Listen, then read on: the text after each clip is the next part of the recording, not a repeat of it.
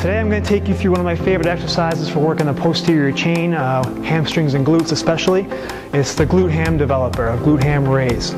Now, here's a question for you. Are you still working your hamstrings while lying on a machine, face down, or sitting in a machine?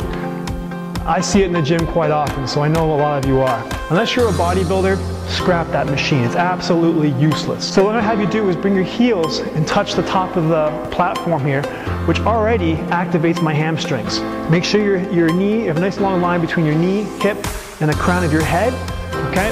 We want hip extension with knee flexion. That way we activate your glutes and your hamstrings at the same time, which if you think about it, everyday life, whether you're walking or running or sprinting, lunging, squatting, everything works at one time. When you're sitting in a machine or lying down in a machine, you're just isolating the hamstrings and that's all. Okay, so this is much more functional, which is the majority of our population.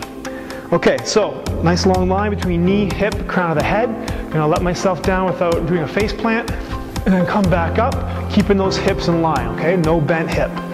One more time, come on down, and then back up, okay?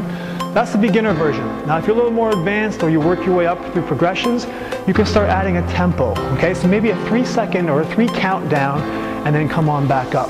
It's gonna look something like this. 1, 2, 3, and then back up, okay?